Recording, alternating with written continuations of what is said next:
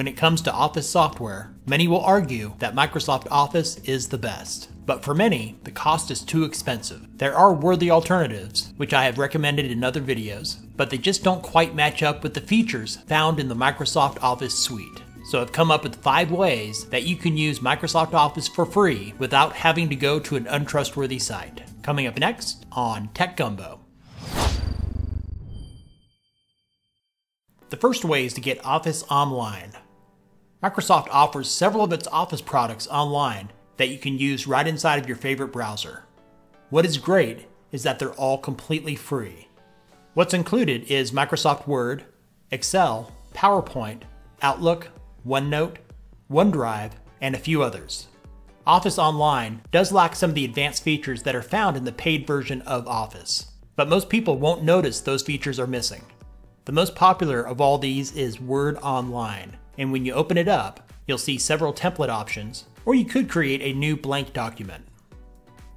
You'll notice that the ribbon at the top is very similar to that of the desktop version of Microsoft Office, along with the different tab options.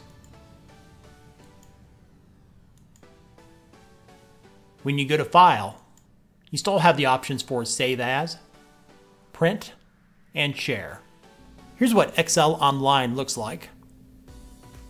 And this is the online version of PowerPoint. Office Online has great compatibility with the paid version of Microsoft Office and can be used on any Windows PC.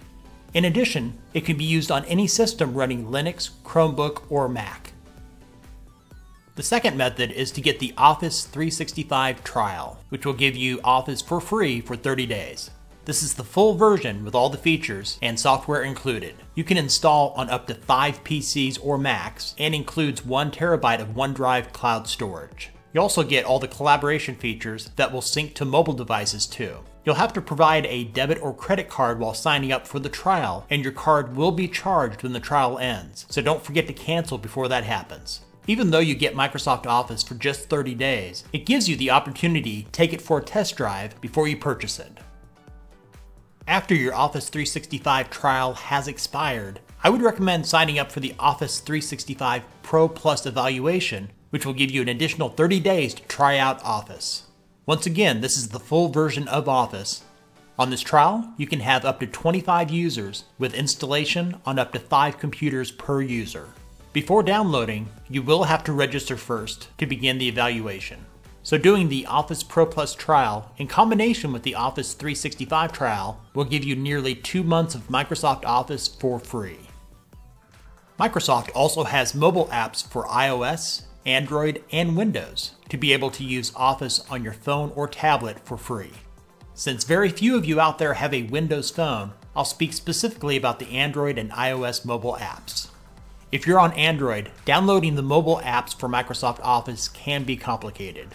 If you're running Android 4.4 or older, you only need to download the Microsoft Office mobile app to access the entire suite of the Office mobile apps. If you're on Android post 4.4, you should download the new individual apps separately. For you iOS users, things are not so complicated. Office never had a bundled app for older devices, so all you have to do is install the individual apps.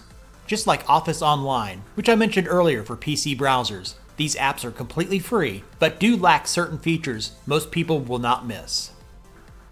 If you are a student or teacher, you'll want to find out if you're eligible to get Office 365 for free. This is not a trial. You get access to the entire Office suite for as long as you're enrolled or employed at a qualified school, college, or university. Here are some of the eligibility requirements.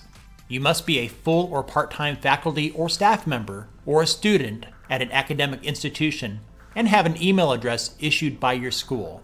You must be at least 13 years old and of course have internet access. Every school does not participate. They would have had to have purchased an Office license for the entire school. To see if you're eligible, put your school email address on this page, which I'll link to in the description, and then select Get Office for free. If eligible, Microsoft will send you an email letting you know that you qualify. If not, they'll let you know that too. If you don't qualify, you may want to check out Office Online, which I mentioned earlier. That concludes this video. Thanks for watching. Give this video a thumbs up if it was useful for you.